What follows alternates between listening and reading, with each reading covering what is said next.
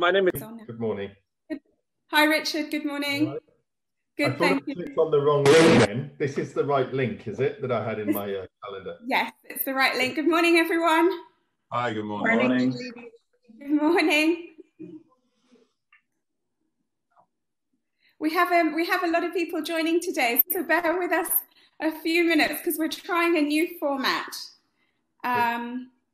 So hopefully you can see myself and Richard Morris, who's co-hosting with me. Lovely to see Howard Lee as well. Can see Howard? Great.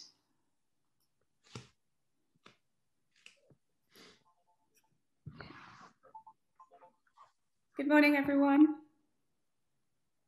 Morning.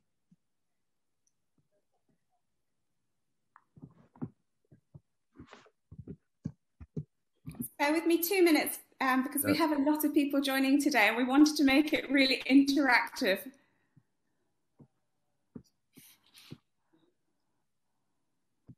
Can everyone hear me okay? Yes. Yeah. Great. I think we're going to have to do the thumbs up today. There's so many of us. I'll just give it a couple more minutes.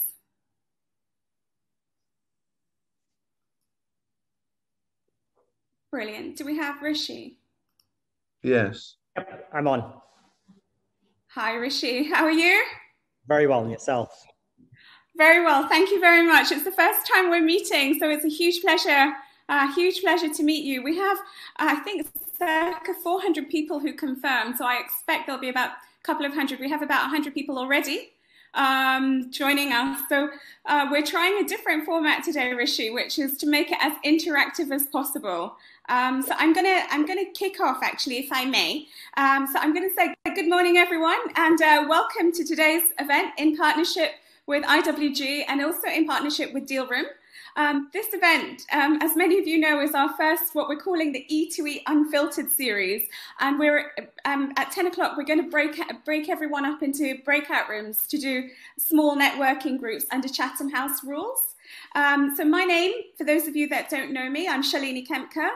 I'm the founder and chief executive of E2E, and it's a huge privilege for me today, as I mentioned earlier, to be first time in conversation with Rishi Khosla, OBE. He is, as many of you know, the co-founder of OakNorth Bank, and it's the UK's leading SME-focused challenger bank.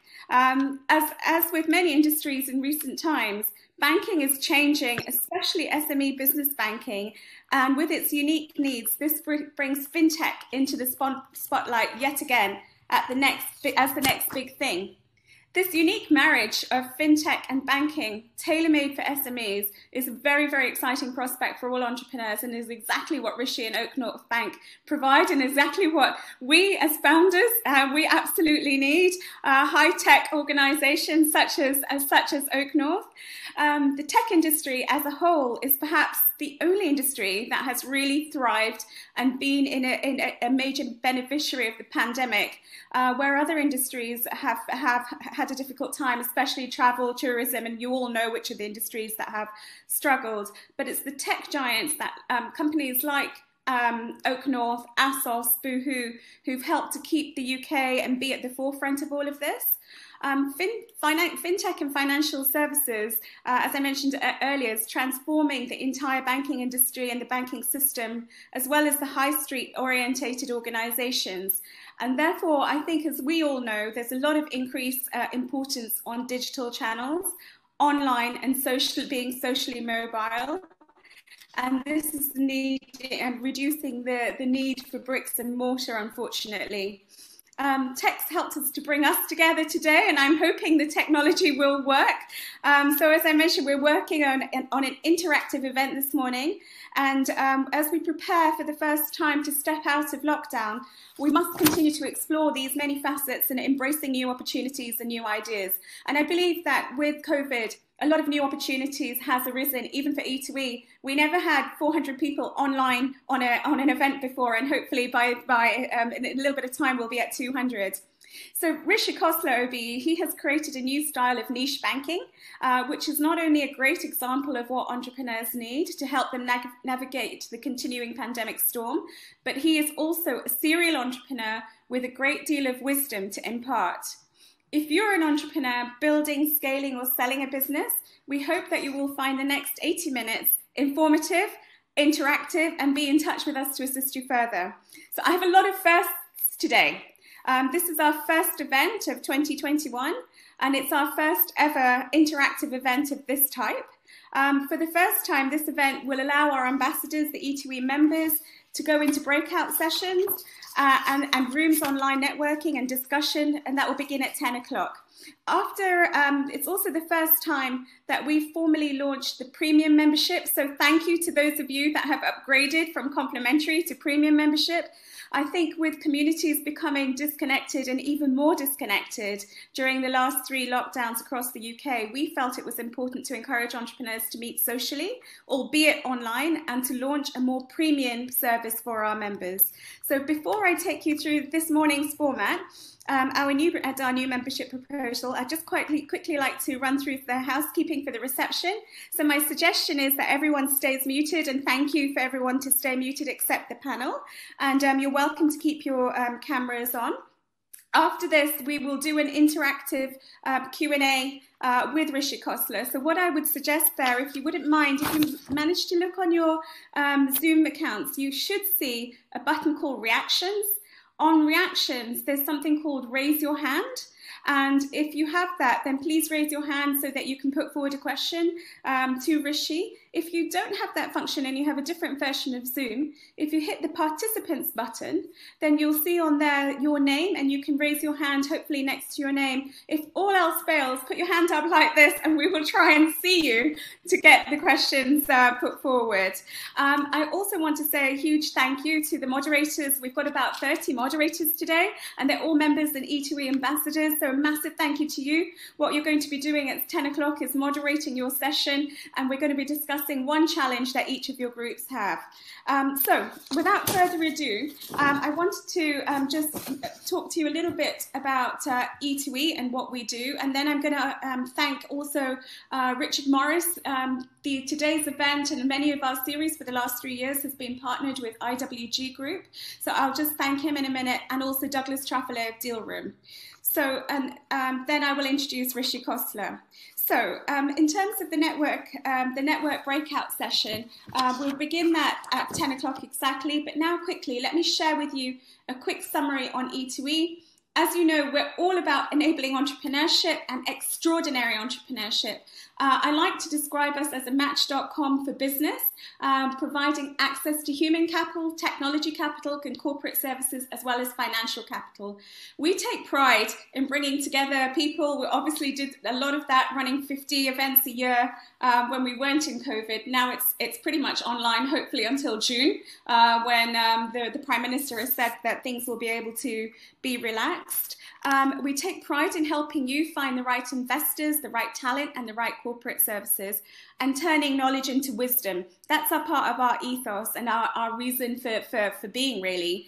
So all of this is available at what we call mates rates. We've kept the costs very, very low. We welcome all ambitious entrepreneurs and owners to become E2E ambassadors, which are our members. And at the moment, it's around 24,000 companies that we have as our members. So let me just tell you a little bit, first of all, about the premium membership. The premium membership is an upgrade on the complimentary. If you wish to say complimentary, no problem in that at all. But if you'd like to upgrade, there's around £24,000 worth of free support for the premium members. And it's at £25 a month or £300 a year. So if you need investment, or access to our mentors, our leaders, and our services, if you'd like to upgrade, we would welcome that. So that's a little bit about the membership. Let me just tell you about Richard Morris, and I'm going to move over to Richard in a second. Richard is the Chief Executive of IWG Group. It is the world's largest co-working hub. They have revolutionized and changed the way that they do business during COVID. If you Google Mark Dixon, you will hear how he's talking about the future of work and how things have changed, and Richard's going to touch on some of the packages and offers that we have exclusively for our members.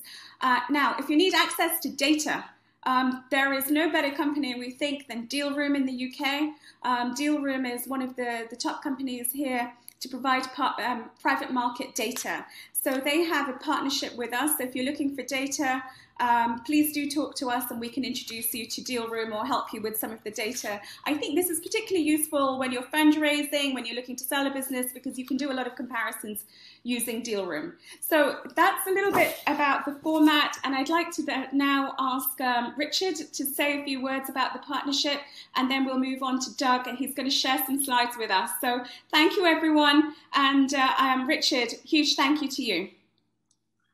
Thank you, Shalini. Good morning, everybody. Hope you're all well. As Shalini said, I'm from International Workplace Group, IWG, and what we do very simply is we're repackaging the way in which workspace is offered for use by businesses of all different kinds, from sole traders, freelancers, SMEs, scale-ups, all the way up to the largest companies in the world. And we're doing that by building out a global network of on-demand workspace. So we've spent several years investing heavily in building that network. Today, it's around 3,500 locations in 120 countries, 1,500 cities. All of that is accessible at the touch of a button on a smartphone app.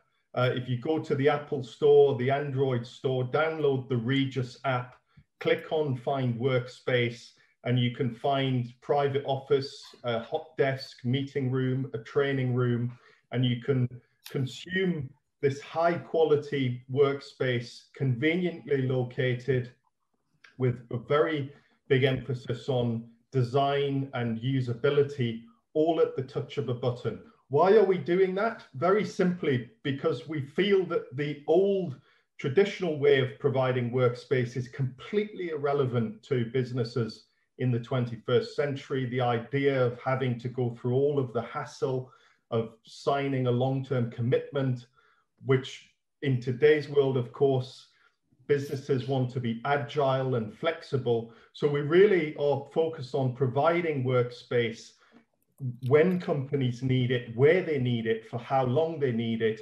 on a very flexible basis. And we think off the back of the terrible pandemic crisis, providing office space in a flexible way will become more relevant than ever before. Just to highlight that, over the last 6 months, we've been working with a wide variety of different types of business for them to respond to the impact of the pandemic on how their people will work in the future.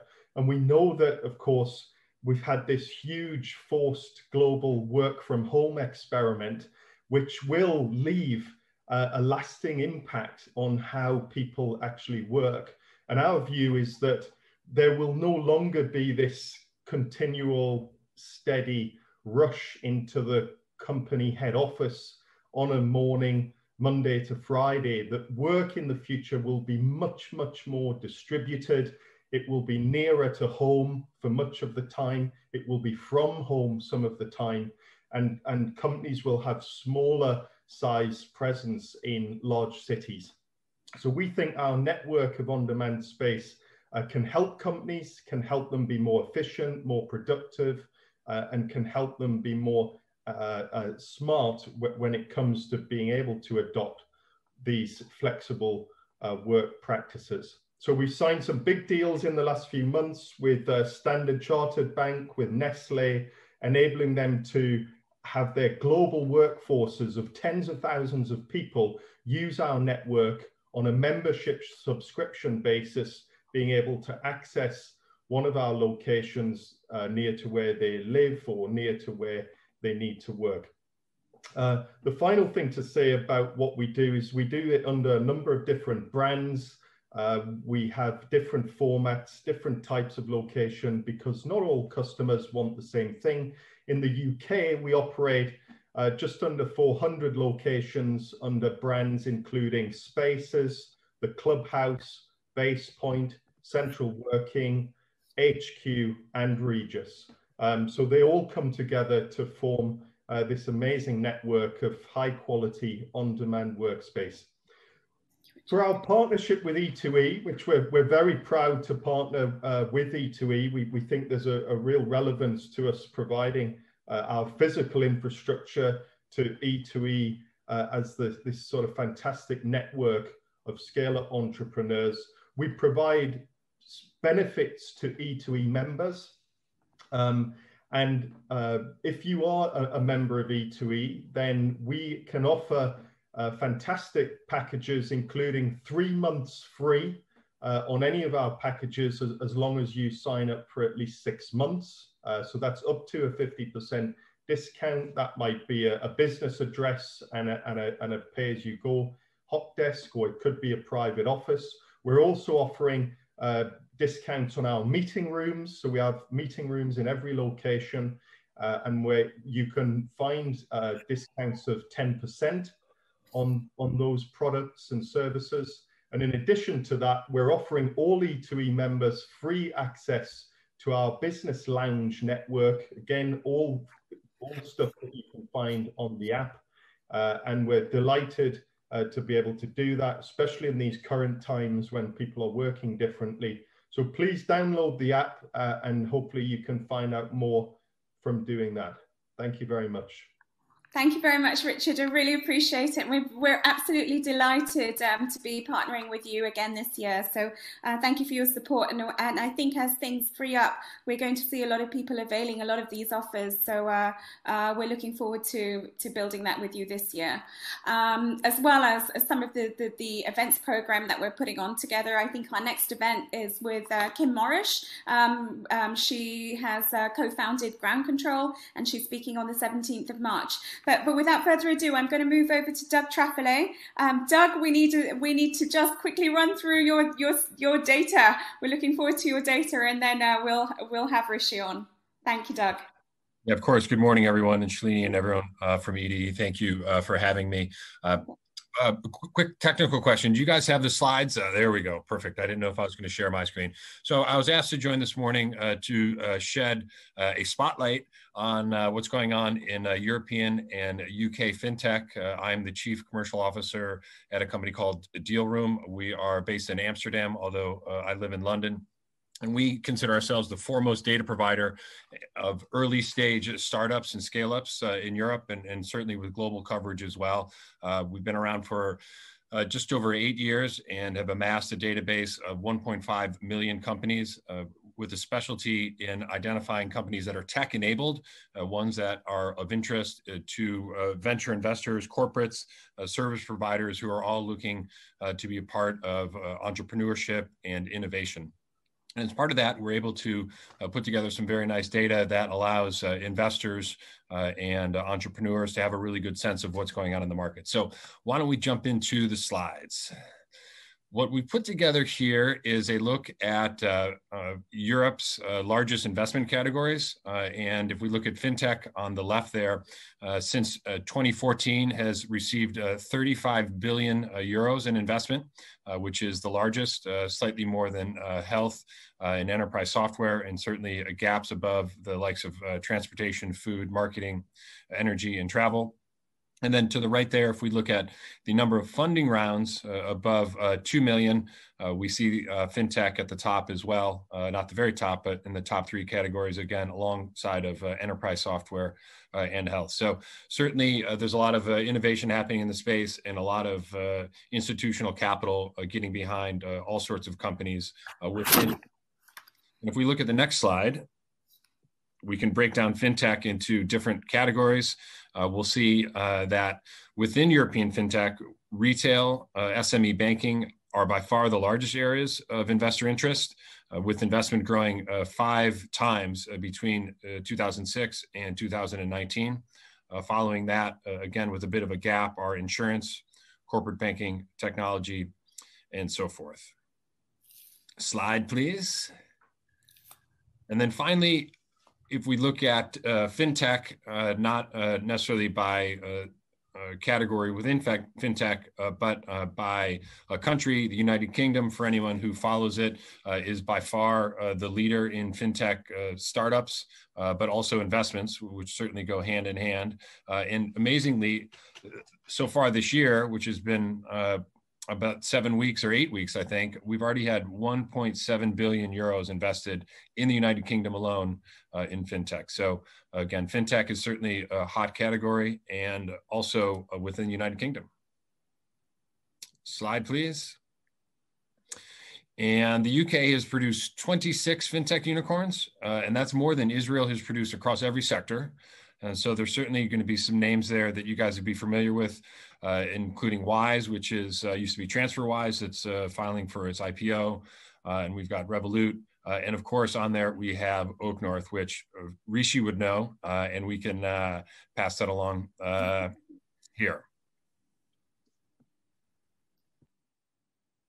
If you guys want, anyone in the audience interested in a copy of the slides, or would like to speak more about Deal Room and what we do, please get in touch. I'm happy to share that as well. We do offer a freemium model such that you can sign up for an account and have the ability to look around at different companies and do searches and such. So I encourage you to go to dealroom.co and set up an account if it's of interest. Shalini, thank you. Doug, thank you very much. Well, I noted there that you said that fintech, we're the European leader in fintech. Rishi, the challenge now is whether we can use you as a role model to make sure that the UK is the global leader in fintech. How's that as a challenge? It's a good challenge. There's a slight scale imbalance with certain countries, but we can go into that. Okay, thank you very much. Well, ladies and gentlemen, it's my huge pleasure now to formally introduce Rishi Khosla. Rishi Khosla, OBE, who is the leader and innovator in fintech. As I mentioned earlier, he's the CEO and co-founder of the UK's leading SME-focused challenger bank, OakNorth, which only began in late 2015. So the story has just been unbelievable in terms of how, Rishi, you've grown the business in such a short period of time. He's a British Indian, which I'm very proud of, and a serial startup entrepreneur. He's, as I mentioned, co-founding OakNorth with Joel Perlman, and I've not had the opportunity to meet you or Joel, but I want to congratulate you both for what you're doing in terms of making the UK a much more innovative hub in terms of technology. The bank is the next generation credit platform that's redefining lending to fast growth businesses and entrepreneurs, as well as providing other banking services. In September 2016, OakNorth announced it had broken even, becoming the first completely new bank to achieve this in under 1 year in the UK. In 5 short years, now with more than 175,000 saving customers and having lent several £billion to British business. It has grown into one of the UK's most valuable tech unicorns, valued at $2.8 billion, and with 6 UK-wide regional hubs. In 2016, working closely with Amazon Web Services, OakNorth became the first UK bank to have their credit intelligence suite fully hosted on the cloud, which I think was a very, very smart move. In 2020, the Financial Times ranked them as the #1 on the FTSE 1000, Europe's fastest growing companies on that list. And since January 2020, they've counted as by the former UK Chancellor Philip Hammond as part of the advisory board. Rishi was previously co-founder of Copal Amber, a financial services company and research company that was scaled to 3,000 employees and sold to Moody's Corporation in 2014. He's also an active venture investor and provided early stage funding into PayPal and India Bull. So he's got that keen investment eye for spotting the right businesses. And Rishi, I'm looking forward to learning a lot more about you. So I'd like to first of all thank you and give you a very warm welcome. As you can see, there's a lot of people online very keen to talk to you. But if I may, should I kick off with a few questions? Would you like to say anything, or would you like me to kick off? Sure, you can absolutely kick off. I'd say that you set the bar so high, but you have to realize I'm just a crappy entrepreneur, so maybe you need to manage expectations here. No, I don't think so. Could we begin, if you wouldn't mind, by asking about your journey? Why did you choose, and why did you want to be an entrepreneur, and how did you take the employee, the leap from becoming an employee to entrepreneur? And then we'll go more into what you've done with OakNorth Bank. So just your sort of journey would be great, Rishi, and why you made those choices. Sure. So I think I decided I wanted to be an entrepreneur probably at the age of 8 or 9.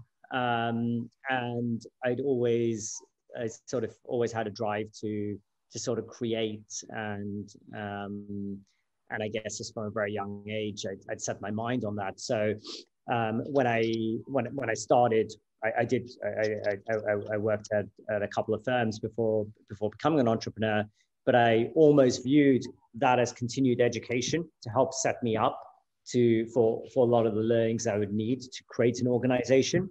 So I guess the bug has been in me from a very, very young age.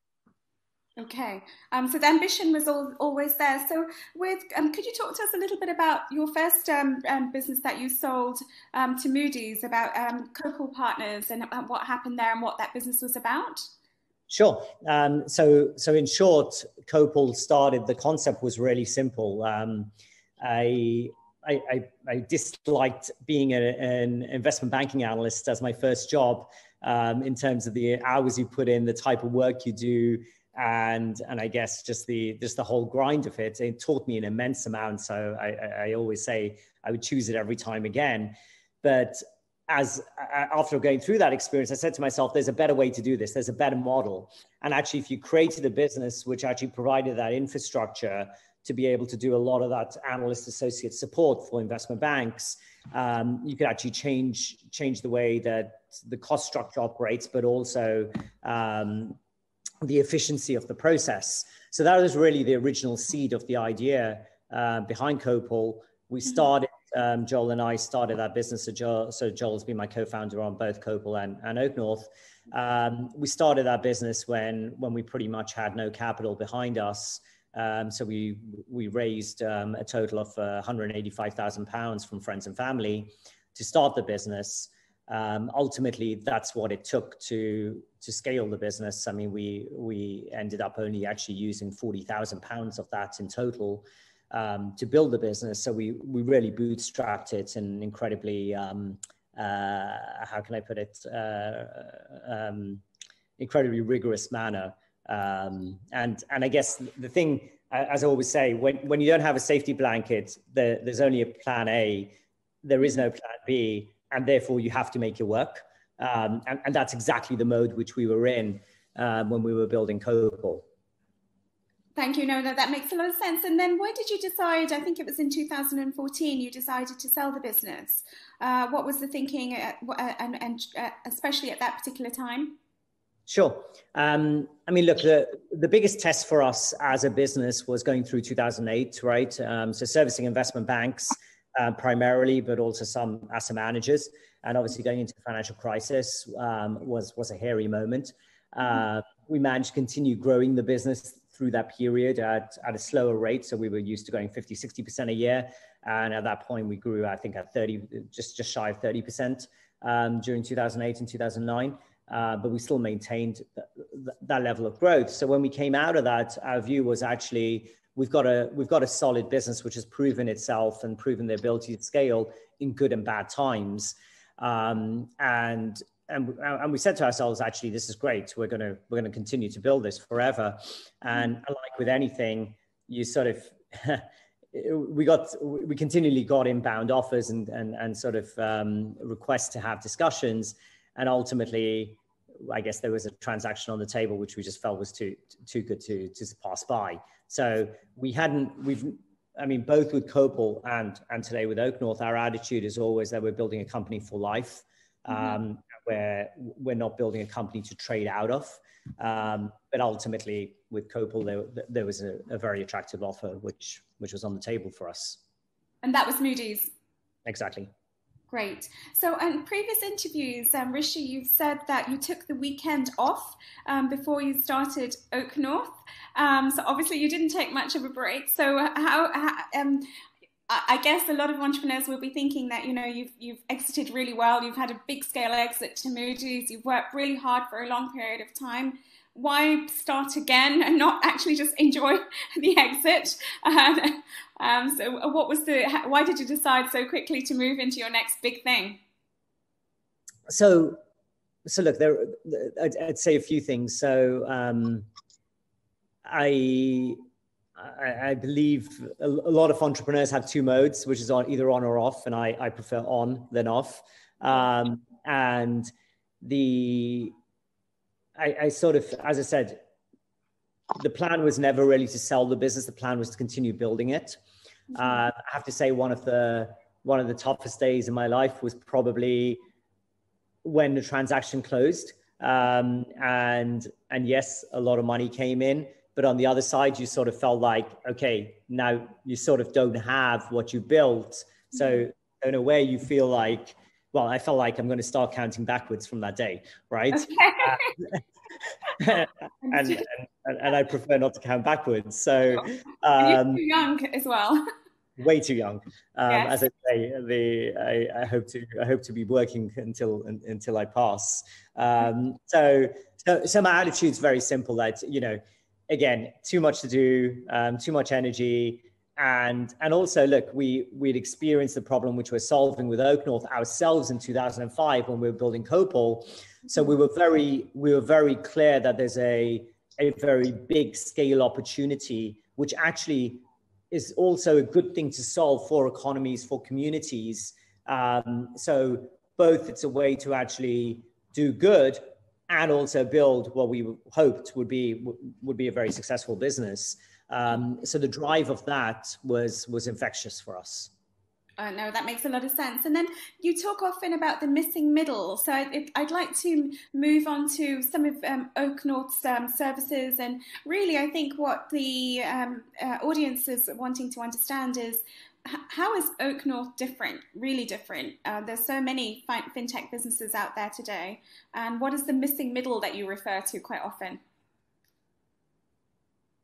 Sure. So let me break this down. So let me give the quick genesis of the idea. So as I mentioned, the original seed of the idea came when we were building Copal in 2005. We were growing at an incredible clip, and we had at any point 2 to 3 weeks of working capital in the bank. And for all of those of you who run businesses sort of know that's not very prudent. So we said to ourselves, it would be good to get a line of credit effectively as a contingency. If a customer doesn't pay on time, at least we can make payroll. And we went to a commercial bank and got a computer says no type response, went to another commercial bank, got the same response. And a few months later, we ended up in the special situations desk of one of our clients who gave us 100 times the amount of debt to take out as a dividend. So we said to ourselves, it's incredible that actually we have what we viewed as a very debt worthy, as in a company which had the ability to take on debt. Commercial banks couldn't actually get their head around lending to us, but an institutional player could and actually lent us 100 times the amount to take out as a dividend. So that was the original seed of the idea. And if I come to answering your question around the missing middle for us are businesses which are fundamentally in scale-up mode, where you're probably too big to get the types of services which you feel are appropriate from a commercial bank, but you're probably too small to get treated like a corporate. And it's really the corporate service which you want, but in a way which is obviously suited to your institution. And we just feel like the lending sector, the banking sector, just doesn't service scale-up businesses well in that regard. And that's what we focused on. So we don't focus on startup, right? It is very much this scale-up, what we call the missing middle, so which fits in between, sort of where branches don't service you well, and you're fundamentally too small for large corporate lending desks. Okay, no, that's very, very clear. And I think there's going to be a few more questions around that from the audience in a minute. May I go on to something else that everybody's been asking me when they knew that you were speaking is, how did you raise so much money so quickly? What enticed you to work with SoftBank, and what was the journey? Because we'd all like to kind of copy that and seek good funding as fast as possible. So we'd love you to share that story with us, Rishi. Sure. So the irony is, as I said, previous business, total capital raised £185,000 primary, and total capital used £40,000. OakNorth numbers are slightly different. So circa $1 billion raised in equity. We started the business with our own money. So, you know, we were the first investors, Joel and I. And I would say that we clearly have a very clear vision of the part of the market we're focused on. We clearly had a very frugal attitude even whilst building OakNorth. And that's why we obviously reached profitability, break even in 9 months of inception. The whole raising capital for me comes almost as a function of doing what you say you're going to do and having people see that you've done what you say you're going to do, and hopefully more. And therefore, having a group of investors who sort of heard the story and within months could see things actually accelerating and developing beyond what we'd actually said, in my view, is always the best way to raise money. Have people sort of live with you, track you for a period, and actually see you execute, because ultimately I think everything comes down to execution. So beyond that, I would say just an immense amount of luck, which I always recommend. I think we bring our own luck. So I think, yes, there is luck always in the journey. We bring our own luck. What was the magnet? Why did SoftBank agree to put in so much money when you were so young? So, I mean, look, the reality of the SoftBank investment is that we were already we were obviously profitable, but we also were fully funded for our business plan before SoftBank actually came in. So therefore, actually the whole discussions with SoftBank were, how can we take a material amount of money and accelerate our plans and effectively dial up our whole sort of ambition as such. So from that perspective, it was a very good conversation. And look, ultimately, you've obviously within SoftBank got individuals who understand finance very well, who also understand technology very well. And again, in terms of sort of just the area that we're focused on, there aren't a lot of fintech businesses who have narrowed down on fundamentally commercial lending as their focus. There are a lot of fintech businesses which are focused on small business lending, right? The small business lending is very different, i.e. lending 10,000, 50,000, 100,000 is very, very different from the area that OakNorth sort of plays in. Yes, no, that makes a lot of sense. Rishi, thank you very much for sharing that with us. I'm conscious of time. I'm going to ask Stephen to put on the poll because I want to get everybody involved in the conversation with you now. I've got a whole list of questions, but I'm going to open it up to, first of all, I think Lord Lee wanted to ask a question, but Stephen, can we quickly have the poll up? Thank you. Guys, if you wouldn't mind just to take 2 seconds to go through this, we'll go through it quickly. I think there's about 7 questions. Currently, what's your main challenge? I think on this one, if you could pick your main challenge. Stephen, should we go on to the next question? I tell you what I'm going to do is I'm going to leave the poll questions running in the background whilst we open up for Q&A. I know that Lord Lee wanted to talk to you. He's in the House of Lords today talking about fintech. So Lord Lee, are you there? Sure. Thank you. You asked me to talk about the challenges facing fintech, particularly from a legal political perspective. And I thought I'd touch on a couple of things that are going to be very relevant to people. The first is the extension of the moratorium under the insolvency laws, which means that companies are going to get a softer treatment for a few months. But people who have started up a business fairly recently and haven't been through a few cycles will discover to their horror that most companies go bust as you come out of a recession. And the banker, Rishi, will know this, and overtrade and get short of cash coming out of a recession. And your biggest risk right now is what's going to happen as your customers give you lots of orders and you overtrade and run out of cash. And for that reason, people need to be super prepared. Yes, you need to have proper facilities from your bank, but there's a limit to what banks can do. And that's why you've seen so many tech companies raising equity. And certainly at FinCap, we've seen a huge explosion of tech companies looking to raise equity to see them through the next few months. So first lesson for entrepreneurs is make sure you've got, FinTech entrepreneurs is make sure you've got enough equity. The other worry on the horizon is the National Security and Investment Bill, which is literally going through the Lords this week and next, and I will be speaking on it. This is a very worrying bill for every FinTech entrepreneur because it enables the Secretary of State to call in any transaction without size limits. It can be £1 million transaction, call in that transaction to review it, stop it, consider it in 17 sectors, which basically covers the whole of tech. And it's of any size. You can seek to sell a 20% stake in your business, and the Secretary of State can say, no, I want it called in for review for 30 days.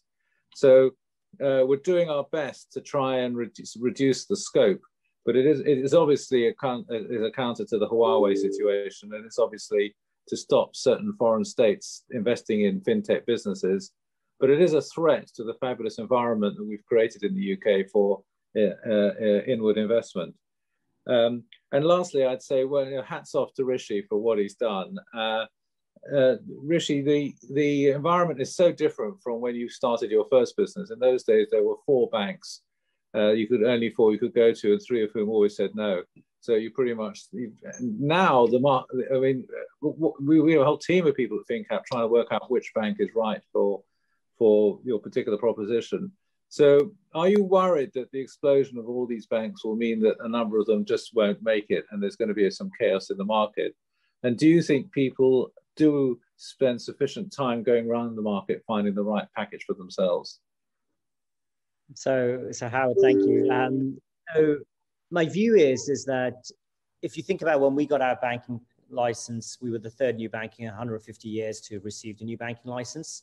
And since then, clearly, there have been a number of other banks which have got new banking licenses. Again, I don't actually know the exact number if you exclude sort of the foreign subs of other larger banks. It's still sort of, I think, sort of in the realm of 10, 15 or so. But when any market opens and you get a number of new startups, you're inevitably not going to have every startup succeed, right? So you're just going to expect that some of those just don't execute as expected, and therefore sort of don't make it. And some of them will, right? And clearly, from my perspective, I hope more do than not. The function of that ultimately should lead to better choices for businesses and consumers, right? Because ultimately, adding competition is all about that. It already has clearly spurred the larger banks to actually take more note and in a way wake up to a potential competitive threat, which they've never had. Those are both positive, right? Again, for ultimately the customer. On a practical basis, when I look at OakNorth and I look at sort of the competitive aspect that we face, I would say that we get competition almost on a level basis, but we don't have any direct peer or player who's continually coming up in competition with us. So it's very, very widespread for us. And that still shows, at least from our perspective, that we are filling a void, which at the moment, I think we've got leadership in. Thank you, Rishi. Howard, did you want to say anything further on that? Because I'll move on to questions. I want to say thank you for joining us, and thank you for pushing this forward at the House of Lords today. Great pleasure. Thank you. Thanks, Howard. I know that Andrew Yates, he's put a question in. Andrew, are you available? If you wouldn't mind to unmute. And then if anybody would like to ask a question, please raise your hand. So after Andrew, we'll go to Glenn Smith of Rocket. So thank you, Shalini. Hi, Rishi. I'm interested in your plans around scaling OakNorth in the US. I know you've got some interesting activities going on. I know Peter Grant quite well. So. Okay, excellent. Peter's amazing. So We obviously took the approach of building our own bank in the UK to solve the missing middle or lending for the missing middle. Our approach outside of the UK is actually to take the technology platform which we've created and provide that to other commercial banks to enable them to become better at servicing this particular segment. And the key market for us is the US market. And that's exactly what we're doing. We've fundamentally wrapped our product into an enterprise SaaS offering and offering that to large and small banks. So, the largest banks that we service are within the top 5 in the US, and the smallest ones, which are 1-2 billion in assets. And for us, that's an incredibly scalable way to actually have the impact that we want in terms of plugging this gap in the missing middle without actually building out sort of large regulatory and capital intensive infrastructure, which obviously a bank requires. Thank you. Andrew, does that answer your question? You're still on mute. It does. Thank you very much. Great. I'm going to move over. Nice to see you, Andrew, and wishing you every success with Artesian. So thank you. I'm going to move over to Robert Kilgour, followed by Glenn Smith, followed by Freddie Talberg. So I'm getting everyone ready. Followed by Ed Gemmell, followed by Dan Alper, and then I'll tell you some more. So maybe I could move over to Robert. Robert, how are you? I'm good, thanks, Shalini. And hi, Rishi. UK entrepreneurs will be really the engine of growth to grow the economy out of COVID. And the Chancellor needs in his budget to fire us up, not get us sitting back, fire us up moving forward, not get us sitting back, treading water, saying, oh, we'll just tread water for the next couple of years. That'd be disastrous for growing the economy. Can you give us some of your sort of budget predictions and also budget fears, and whether you agree with the fact that we need to be fired up, not sitting back? Can I add one? Sorry, before you say, Rishi, can I ask you also to talk about what you think about capital gains tax? Sure. Should it go up? So Robert, I was just going to again repeat what I said. I'm just a scrappy entrepreneur, so I'm not going to give you budget predictions. I absolutely concur with you that actually firing up entrepreneurs and spurring that and maintaining the environment and maintaining an attractive environment to get entrepreneurs from other countries to actually come and establish themselves and build businesses in the UK is exactly what I think the UK should be doing. And at least the little time which I spend with government is really trying to promote that agenda, as in like the UK. I started venture investing back in 2000, and out of like 27, 28 investments I made, I only did one in the UK, right? Because the entrepreneurial culture in the UK just wasn't anything as it was as in the US and for me in India. Today, that is very different, right? We, over the last 5, 7, 8 years, we've just created this incredible environment to both start and build businesses. I still think we haven't done enough to actually scale, true global scale, to reach global scale for UK businesses, because often I would argue that UK businesses sell out too soon. But if you put that aside, creating that environment, I think, is absolutely the thing the government should be doing. And as I said, so I fully support that. In terms of capital gains tax, I think it directly links into that, right? I mean, if you're fundamentally going to increase capital gains tax, that's clearly not the best way to incentivize entrepreneurs to come and establish and build their businesses in the UK, right? And I think, and I clearly believe the Chancellor knows that. But obviously you've got the complexity of the fact that we do have an incredibly low capital gains tax in comparison to a number of other markets. And the question is that a good place to raise revenue at a time when it's needed? And again, my view is, I think that takes away from the multiplier effect of having entrepreneurs build their businesses in the UK. Maybe corporation tax would be a better thing to increase for the period that we need. So I think the fact, and again, I said I'm not going to make any predictions, but I think the corporation tax is almost certainly going to increase, in my view, and that's simply because when there's been talk of increasing corporation tax, the Institute of Directors, etc., no one's really come out aggressively sort of saying that would be a bad idea. And therefore, it just seems like a very easy take. So yeah. I agree. Yeah. Thank you. Thank you. Thank you very much, Robert. Rishi, thank you for your response on that. Freddie, should we move over to you? We're going to have to keep the questions short and the answers short. We've got a lot of people. We've got 10 minutes remaining. Two simple questions, really. Rishi, hi, it's Freddie. The first one is challenger banks in relation to asset financing.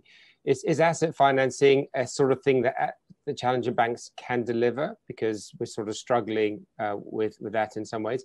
And secondly, I've bought in the concept of challenger banks, and I've set up and I've used two challenger banks, Metro and Tide. But when the push came to shove, when we tried to get a bounce back loan off our Tide account, we got rejected because the Tide didn't get the support from the government and all sorts of challenges. So when we sort of did the stuff with the challenger banks, we realized actually they weren't really big enough to handle stuff. And so in the end, we had to go and get a feeder account from one of the big four to get our bounce back loan through that.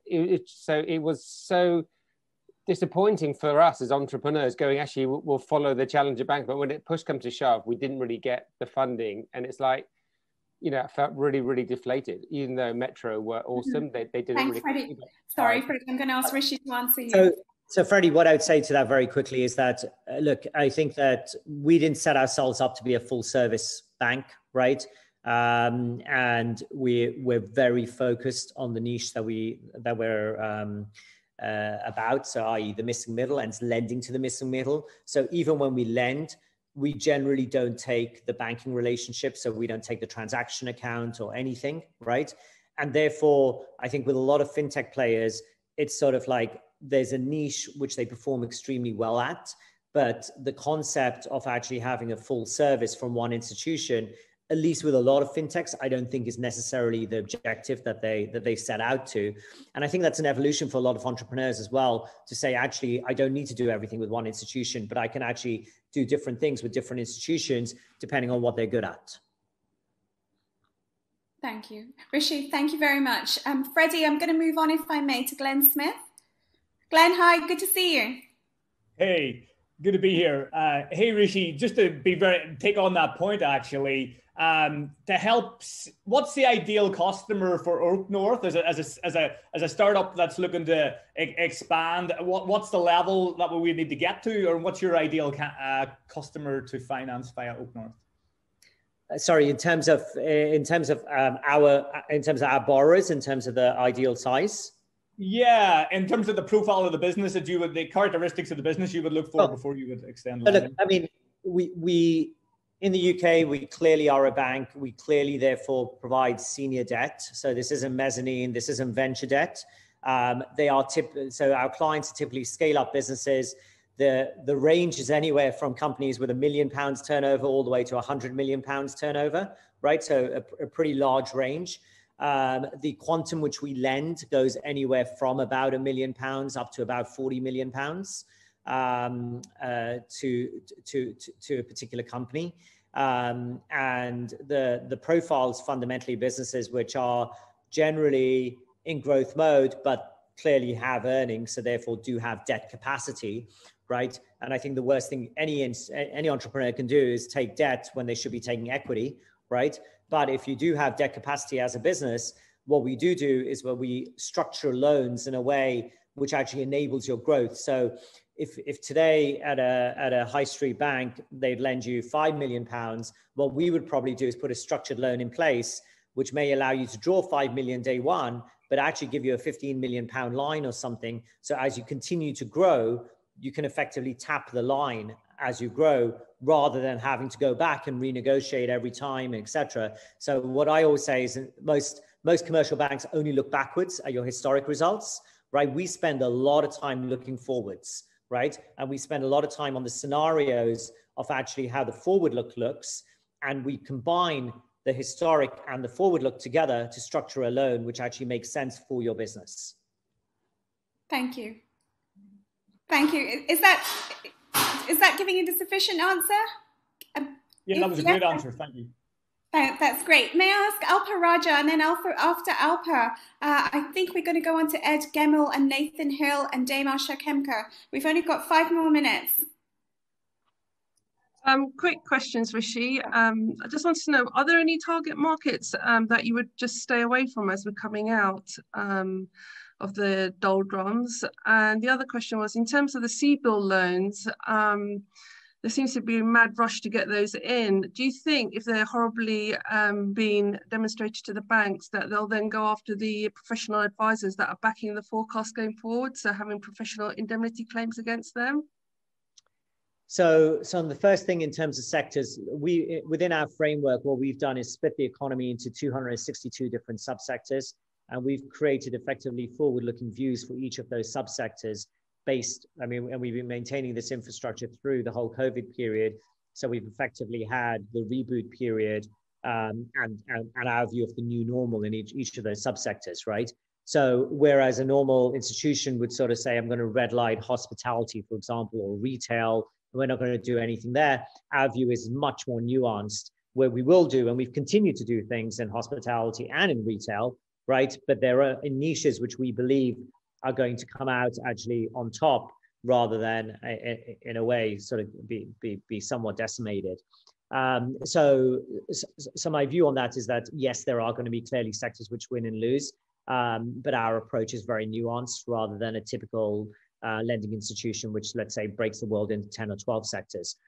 In terms of sort of the CBILS loans, I think that every lending institution has to have done their own underwriting. So therefore, the reliance on professional advisors, I think, is fundamentally the only place where you actually apply reliance is typically on property lending against valuers, right? Outside of that, even if you're getting financial due diligence, et cetera, done externally, typically the reliance level that you can put on that is very limited. And from a CBILS perspective, it requires an institution to undergo their own underwriting and therefore make their own decision. So I don't see that as linked.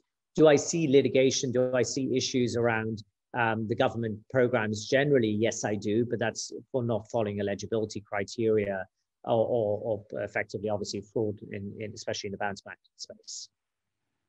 Thank you, Alpa. Thank you very much, Rishi. Thanks for your response. I'm going to move on to Ed Gemmell and then my mother, Damar Shakemka. So, Ed, are you there? Yes, I'm here. Thank you very much. Thanks, Shalina. Hi, Rishi. Yes, I've got a slightly different question to everybody else. We're currently in the middle of a climate emergency. We've got a 2050 net zero target. Most climate scientists are now saying 2030 net zero is the only practical way to keep us safe. In your values, you state that you're providing lending services in an environmentally responsible way. Would you mind explaining how you're doing that and perhaps provide some indication of your leadership in the area? Sure, Ed. So basically, 2019 was the first year when we became Scope 1 and Scope 2 net neutral, which we believe makes us one of the first banks to reach that. We've been putting a program together for Scope 3, and that obviously requires us to get our clients to effectively net neutral. That's a program which we were hoping to launch middle of last year for obvious reasons. That ended up getting delayed because our clients had a lot, sort of survival on their minds. So that's something which we're launching in the next months, and the view is to firmly get off the ground in 21. So ultimately, we want to become Scope 1, 2, 3 neutral. In addition to that, we've in the same way that I talked about, sort of splitting the economy into these 262 subsectors. We're effectively creating transitionary and physical risk criteria across all of these 262 subsectors to use as a stress testing framework for both our institution, but also for the commercial banks which we lend to, that we provide our software to effectively raise the awareness of actually the financial impact of climate, and based on different scenarios. So in short, we think we're doing a lot in this space where it's a space that we absolutely think, being good corporate citizens, it's necessary to actually lead on. And as I always say, the great thing about the pandemic is that with a vaccine, you could see the end of the light at the end of the tunnel. If the world stops because of climate, there is no coming back. Rishi, thank you. Ed, thank you. Very relevant question, and I think a very strong response there from Rishi. I'm going to move on, if I may, to Dame Alsha Kemker. She's my mum. So, Mummy, great to have you on. What's your question? My question is not going to be a simple one, which is going to be answered in 1 minute. So, Sure. First of all, good morning, everybody. What a privilege. What a privilege to listen to everyone. And Rishi, you are an entrepreneur. You are impressive. And I don't really know what else to say. Shalini has said so much, and I can hear you are a young man who has come through a long journey, and there is a long road ahead. My question is leadership.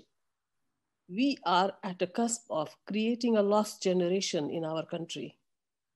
These young people, they need inspiration, they need mentoring, they need funding, they need education and skills. We want to create new entrepreneurs. We need to do something different. I know we are talking about our businesses, our own issues, our own companies, but isn't it the time when together we come and think of what else can be done? Can we persuade the Chancellor to use his leveling up funds to do something about skilling and generating energy into these young people, so we see a lot more entrepreneurs coming through? Thank you, Mum. So Dame Kemker, I absolutely passionately agree with what you've said. We've actually, and as soon as we're ready to sort of announce and launch it properly, maybe we'll coordinate with Shalini and have a number of people who are on this call help participate. But we absolutely believe that all of us as entrepreneurs have almost a responsibility, and leaders in our respective areas have responsibility to actually mentor and provide guidance through to sort of that generation, especially given the hardships which actually been created over the last year. So we're putting together a whole program about mentorpreneurship, so mentoring and entrepreneurship, and it's something, as I said, that we would love to have this community involved in as we get that off the ground. Thank you, Rishi. Rishi, we would be delighted to be involved. My mother is from further education background. She ran the largest tertiary college in the UK, and this is a big problem that we're noting now, especially during COVID, is really inspiring our youth. So we would love to work with you. By the way, I have my own charity, the Inspire and Achieve Foundation. We raise about 1.5 million every year and help those young people not in education, training, or employment. A team of 25 people, so I'll be very interested in your own initiative and see what we can do together. Excellent. Thank you. So, Rishi, I've got to say a huge thank you. We have a lot of questions, and I apologize. I know there's a lot of questions in the Q&A. There's people with their hand up. And Rishi, I'm really sorry. I will try and see if we can get a question over to Rishi's office and see if we can get a response to some of the questions that have been put through. We have breakout sessions now. Rishi, you have been absolutely amazing. And, you know, what a way to start today with an opportunity to hear from one of the UK's leading entrepreneurs and unicorns. So I can't thank you enough. I also want to say a huge thank you to Richard Morris and IWG Group. A lot of these events we couldn't put on with their support. And, you know, they're doing a huge amount to really give back to the economy in terms of supporting entrepreneurs. One of those tactics is working with us. Deal Room, as I mentioned, Doug, thank you. Some great insights there. There's a lot of people. So what we're going to do now is you won't have to do anything. You'll be allocated into a breakout session. And my idea behind that is that you have a chance to integrate and meet the other members of our community. And the moderators have kindly agreed to share your names with me, and I will try and keep the small groups connected. So I'm going to say thank you to the moderators, Andrew Yates, Anita Goyle, Brad Aspas, David Coombs, Dimitri Philippou, Demetrius Hastis, Dinesh Damija, Edward Keelan, John Hyde, CBE, Raj Channa, Robert Kilgour, Samantha Wildman, Sarah Roberts, Milo Skeen, Fareed Huck, Chandani Vora, Anne Ferguson, Sanjeet Bhavani, Mark Rehorn, Thomas Schmidt, Douglas, thank you, Douglas Traffilet, Mummy, Demasha Kemka, thank you, Sanjeet Bhavani, Sean Dolan, Dana Achor, she's our Chief Operating Officer, couldn't run the business without her, and Ismail Ibrahim. So we're going to break out into the sessions, and we have that until 10:30. So we've got 25 minutes for you to meet, talk about one challenge, and hopefully brainstorm that challenge. I hope you enjoy it, and I hope you've enjoyed this morning. And thank you for having your cameras on and being dressed up. I can see some people in great backgrounds. Anita, you always look amazing. So thank you very much for everybody. And Rishi, a huge thank you again to you for taking the time. Thank you so much. Thank you. Thanks. All right, so we'll speak again soon. Okay, hopefully it's going to break out now into breakout sessions.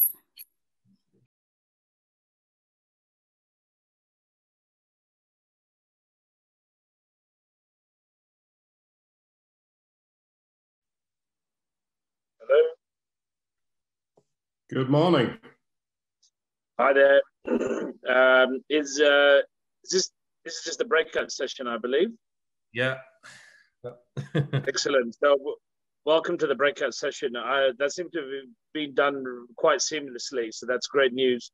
Can we just confirm how many people are in the group? Can everyone introduce themselves? So if I just go around and everyone can introduce themselves by their name, their company name and sector, and also while they're doing that, mention the biggest challenge that they're currently facing in their business, I would assume. So as this is a business forum, so can I do that for myself first and then hand it over to everyone? Sure. Cool. Sanjeet Bhavnani. I've known Shalini for the last 10, 15 years, actually. I went to her inaugural event about 10 years ago. As I said, my name is Sanjeet Bhavnani. My company name is SB Capital Partners. The sector is we do private investments. I run a family office. I actually knew Rishi since university. So we were in the same university classes 30 years ago. So it was interesting to hear him speak. And, you know, I know his whole family and it was very insightful. Obviously, I've known Rishi for 30 years since our degree at UCL. And he's come leaps and bounds and it was a great conversation. The biggest challenge I'm currently facing is really getting back to face-to-face to meet clients. So we work with ultra-high net worth families. And the biggest challenge I'm finding is that real connection comes when you meet people face-to-face. But I'm hoping after the pandemic slowly easing now over the next 2-3 months, we can finally get to do that. So my main challenge is reestablishing the connection after the pandemic. Face-to-face with my clients. So we advise ultra-high net worth leading families around UK and Europe and the world on private investments, such as, for example, investing into OakNorth Bank, which we got approached by 5 years ago. So over to the next person, please. I'll happily jump in. I'm Gary Woodhead, one of the 3 co-founders of CurveBlock.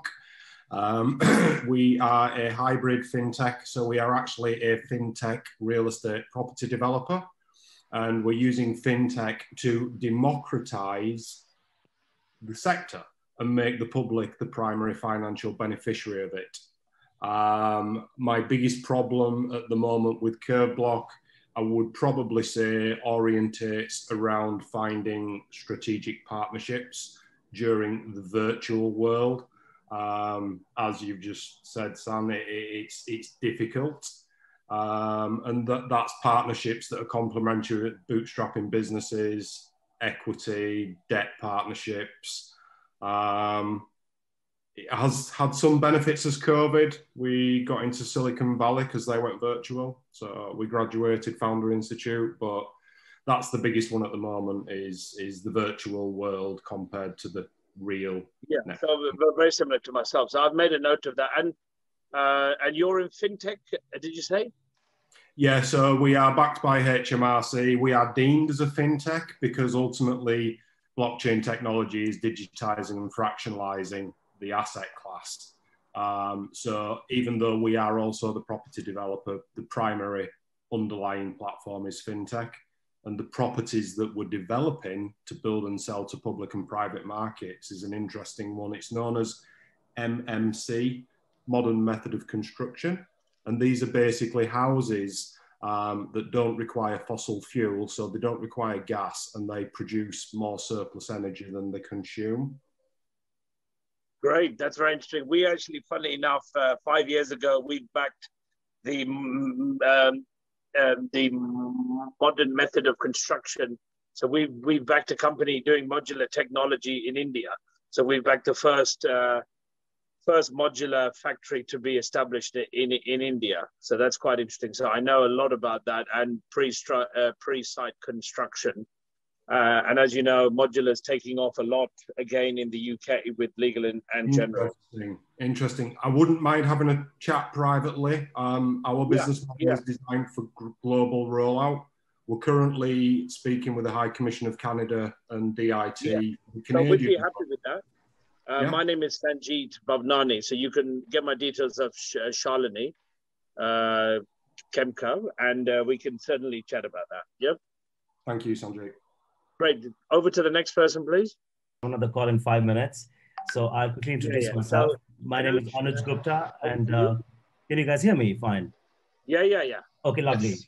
Okay, my name is Anuj Gupta, and I'm building an Uber of home services, and my company is called Green Van. So think of us, so we provide movers, plumbers, electricians, locksmiths to customers across the UK. And so think of us like an Uber of home services. So the big leap that we're making is we use tremendous amounts of AI, and we are heavily focused on sustainability. So our vans are electric and the process is highly digitized. So as a result, because we automate the transaction so much, we are able to create a large margin for the various members of the ecosystem. So we pass enormous amounts of benefits to the customer, double our income for the tradesmen, have a huge play on the environment, create lots of jobs for the British economy, and so on and so forth. So the idea really is we are not a marketplace, we are a service provider. And the challenge that I have right now is we are unit economics positive. We're almost creating a 37% EBIT margin. But the challenge is that in order to externalize the business, in order to get to scale and to market the business, we need to raise. If we need to raise, we need to raise a large round. But because we don't need that much money, we don't want to do a large round. So this is where our challenge is. Yeah. So we are unit economics positive. Just to be clear, Sanjay, if in the finance world you mentioned. So, and the point is that the inherent dichotomy that we have is either we get a large valuation and raise a large round, but we don't need that much money to raise a large round. This is where we are. So think about us at where Uber was in 2010 for the taxi market after the first 10,000 rides. This is where we are. So this is very common what you're mentioning. Yeah. Sorry. So what is your problem then? So what is your problem? How much money are you looking to actually raise? We're looking to raise about 4 to 6 million. Okay. So yeah, I mean, that's exactly the level that we, funnily enough, invest into. And, I don't think, to be honest with you, I've done this for the last 20 years as an entrepreneur, and we help businesses grow. And it's exactly the type of business that we like to look at, because we just did a funding round of 3 to 4 million with another client, and we take on very selected projects. But I'll be happy to look at that, only because I'm looking to fund a plumbing business as we speak, which is an amalgamation play. But I love your green credentials, and I think it's a huge market. I mean, it's massive, and it's not been tapped. So yeah, it's essentially a 30 billion TAM. Total addressable market is 30 billion. 87% of the market is completely fragmented, and we're talking about delivering almost a 43% EBIT margin. So yeah, and I like that branding. So look, that's understood. I don't think it's not a problem for me, because it's what I've been doing for the last 18 years. It sounds as if this half this session is just me looking at funding all these businesses, which is great for everyone. It wasn't supposed to be like that. I don't think Shalini purposely did this, but but that's great. Over to the next person. I know you've got to go, Anuj, but please get my details of Shalini. Okay, I'll just send a LinkedIn of mine on here, and then if you can press the button, then we can connect. Yeah. I'll send me anything as long as you've got my LinkedIn details. Sanjeev Bhavnani at SB Capital Partners. I've sent a message on the chat. Would you get that? Yeah. I'll try and tap that. If not, just get my details of Shalini. Yeah. Okay. Sure. Great. Over to the next person. Nice to talk to Anuj. Mutually. Thank you very much. Thanks. So hello everyone. I moved to London 4 years ago from Dublin, but I'm originally Dan Feeney. Okay, I've got you on my screen. It is, and yeah, that's myself with the correct Irish surname. Yeah, so I am originally from Detroit, but the last 12 years, 8 in Ireland and 4 here in London. I moved to London because I decided to invest the rest of my career in fintech. So I've spent a lot of years on various projects from payments to regulation, more in the infrastructure, more in B2B, not so much consumer. What's the name of your company? Sorry. Feeney Ventures. Yeah. How do you spell that? I run a fintech advisory. I can put it in the chat for you, Sanjeev. But the reason I'm here today, I mentioned about the bounce back loan scandal. That's actually a data problem where the data sets were not connected up between governments and banks, and hopefully the lessons were learned, because a lot of billions were fraudulently stolen from the taxpayer. But yeah, I'm just here to learn and share. The future is now, fintech is the fourth kind of layer beyond internet, mobile, and cloud. And Gary, there's a company called QED Investors. They're one of the top VC firms in the world, and they're very, very active at the intersection of property and fintech. The guy to speak to there is the founder, Frank Rotman, R-O-T-M-A-N. He's holidaying in the Caymans right now, but I'm sure he'd be keen to hear from you. And they're very active in this. What you're trying to embed money into property is what I'm hearing from you. Yeah. And the financial flows. So anyway, happy to be here. I don't want to take any more time, just here to share and learn. Thanks very much. Right. And sorry, so what, I didn't exactly get what your issue was, rather than your ideological issue. My challenge is finding a tea time here in London on the 29th of March, simply enough. Sorry? I'm starving to play. I want to find a tea time on a golf course on March 29. That's my challenge. Okay, well, I'm sure we could help you with that as a team. Yeah, because on Sunday I was in my room and my golf clubs were literally talking to me. So anyway, I've got a bit of spring fever as well. Happy to be here. I think we all do, and I'm sure you'll be able to solve that. Great. Over to the next person. Thank you. Anyone else in here? Hello, Sanjeev. Sanjeev, good morning. Oliver Ross, my old friend, how are you? I'm well, thank you, Sanjeev. How nice. I'm actually on 2 screens because my other screen I used as a football half an hour ago, and they pushed me into another. They pushed me into another room. So I still remember our days of fondly shipping champagne in Monte Carlo. Please don't. Please listen. We've got a lot of socialists on this screen, so please don't talk about champagne and Monte Carlo in the same breath. I don't care about any socialists. I'm proud of what I am. So I've just spoken to Howard, who's a good friend of mine, asking what there was a letter that you may know that went out to with him and Lord Ballamura about not increasing capital gains and actually taking a good view about what increased taxation, if any, should not be done, so that it does not hurt entrepreneurialism or a movement of growth. And my issue is always, whenever early stage companies come to me, what are your 3 wishes? And please don't waste one of them by saying money, because all of them want money. But to me, my issue is the government encouraging early stage companies, again, as they did with the startup loans, which was started in 2009. One of my companies was a major delivery partner of that. And even though the delinquency rate may have been high, that definitely contributed to about 800,000 new businesses being started. And that had a causal effect by reducing unemployment And many of these companies themselves ended up 2 or 3 years later employing member staff, if not 2. So in my view, my issue is that some of the initiatives that have been talked about and encouraged during lockdown, during COVID, are not yet sufficient to encourage the early stage entrepreneurs to dip their foot into the water and be encouraged by governments financially to do so. So there we go. That's that's very good. And can you just explain what you do, please? I know what you do. I'm a business polyglot. I'm a corporate mentor.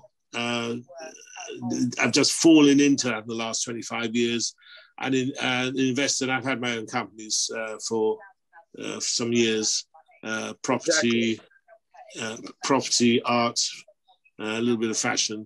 But now I'm finding that I'm the least technical person ever in the last 20, 25 years. Most of the businesses I'm associated with are either pure tech companies or where technology is definitely the tool. And I mean, that's now true of every sector, including the arts, which is much exactly. more It's certainly an enabler, and it will be more and more so in the future, as you said. So that's interesting. But good to see you, and I'll be happy to meet you in London face to face. Well, I can't. I'm in my house in the country. I'm very lucky. I know I'm lucky that the lockdown has not been so hurtful as some people who are stuck. But when you are next in London, I'll be happy to meet you. Thank you. Thank you very much. Anyway, over to the next person, please. Is there anyone else left? I'll go next. Hello, I'm Shauna Miller. Can you hear me? We can hear you, and we can see your virtual mask as well. Yeah. Well, my background is paralegal, civil law, mostly for local authorities and also central government. In recent years, though, I founded Ali Coco, which is an e-commerce platform specialized in coconut-based products. But since last year, I've had to pivot. Things changed. E-commerce is not the place for me, and I'm going into the assisted living space, which is brand new. I'm looking for, my problem or issue is getting a governance board, mergers and acquisition specialist, CEO, COO, that sort of thing, lawyers, accountants. And I'm just trying to keep it as brief as possible. So yeah, gone into assisted living, care homes. Thank you. Yeah, we know the sector very well. What exactly is your role within assisted living? Are you buying the units? Are you buying the units. Buying them. Yeah, manager operated units. Yeah, manager operated. Yeah. That's something we actually are a specialist in. We've looked at this model in Europe actually, and we were approached recently for assisted living. We've done a lot of research into it, and we had $100 million funding from the US from a hedge fund to operate this in Europe, but unfortunately that collapsed in Lehman Brothers. So I'll be happy to chat to you, and I'm sure other people in the group could help you as well, maybe, depending on their expertise. Thank you. Great.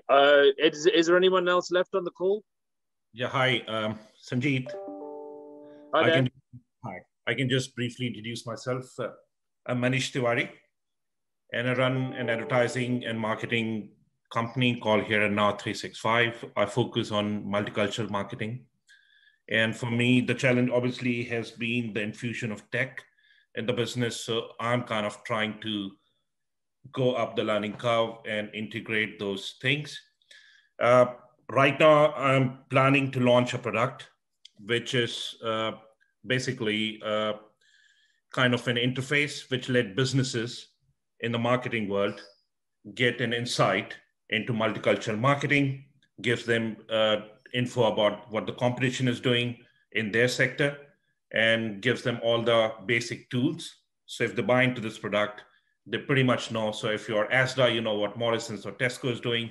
If you are, John Lewis, you know what the other retailers are doing.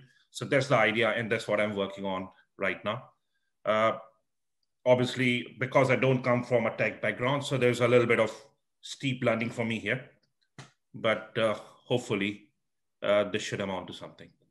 And what exactly is your problem then? So problem is obviously getting the product right, getting the right kind of mentors, because I need those inputs. And obviously, right now I'm funding it myself, but at some stage I would need investment. Great. Again, you know, I do a lot of mentorship. I work with a lot of CEOs of leading brands and companies. I'm actually personally very interested in this. I'm about to launch my own brand agency as well to do strategic partnerships, and we've been very successful so far in that. So I'd be happy to try and work with you.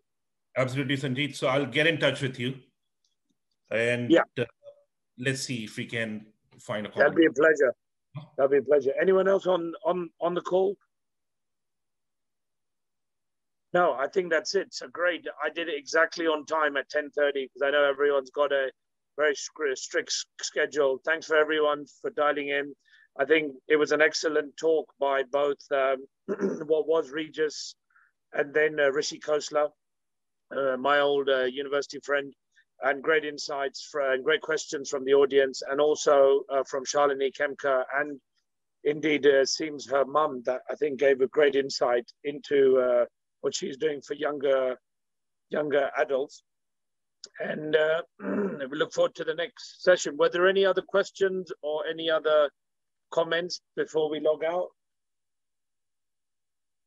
I think that's a wrap then. Can I just ask you, Sanjeet, you mentioned you have some interest in your portfolio in fintech. What are you hoping from the fintech review being published on Friday? So why don't we go over that separately? I mean, we're opportunistic, so we look at all types of companies, such as advertising, fintech, everything. So, you know, what we're looking for is what we can discuss when we meet face to face, because I don't want it to be a singular discussion. So no, but what I meant was the policy. You know, Cameron and Osborne set up London as a fintech hub, and here we are post Brexit, post COVID, and there's an important document this Friday called the Fintech Review. Do you have any thoughts about that? Or are you waiting to read what it says? No, I'm just waiting to read what. I mean, typically, it's a good question. Typically, those government reviews are very broad brush. I think the UK is definitely be doing its best with Silicon Valley and everything else. But it also Shalini, thank you very much. Well done. Excellent. Thanks, Dimitri, for keeping it together. Yeah, thanks to. I was wondering if somebody was recording that and it could go down as Jackie Weaver. You've got no authority here. Unfortunately, it's not the Paris Council. Yeah. Thank you very much, Shalini. If you're still on, thanks for another great meeting. Yeah, thanks to everyone, and look forward to see. Was there anything you wanted to say, Oliver? No, I just thought. Unfortunately, I'm on two screens, and they were asking me a question. Listen. I think these sessions are excellent. I'm not pushing it. I actually have a company with technology, where these meets will be even more similar to real physical meetings, rather than actually still having to rely on online. But I must say, this particular one has been one of the best I've seen, because I've been trying to get I've been trying to get into meeting rooms where either I'm actually the person to be speaking, and the chair's gone, as they say, or the door's locked, or something like that. So these so-called networking things have still got a long way to go technologically till they really work. I think this one has been very seamless, as you said. And just going back to the previous question, I think, you know, a lot of the government things are broad brush, but, you know, the benefits are being seen. Unfortunately, at the local bureaucratic level, a lot of local authorities are not dispersing the grants. A lot of people still need a proper mentorship, as been brought up by the group. But also funding is very important from the right type of people. It's not just the money, but it's getting it from the right type of people that want to help you grow your business and that share your aims. Otherwise, it'll be a complete disaster. Great. On that note, I would wish everyone all the best, and look forward to the next session. Excellent. Well done, Sanjeet. Excellent session. Excellent. Thanks, guys. Thank you, everyone. Lovely to see everybody. Thanks, Sanjeet. And we're going to switch off the rooms now. Hope everyone enjoyed it. Thank you. Yeah, and by the way, share your emails. Okay. Yeah, and I've made all the notes as well, which I'll send to Shalini and Ibrahim. Thank you very much. Thanks, Sanjeet. Thank you. Congratulations on your engagement, by the way, Sanjeet. Oh, thanks a lot. Yeah, thank you. Okay. Gary, nice to see you as well. And Oliver, lovely to see you. Stephen, we need to switch off all the rooms now, please.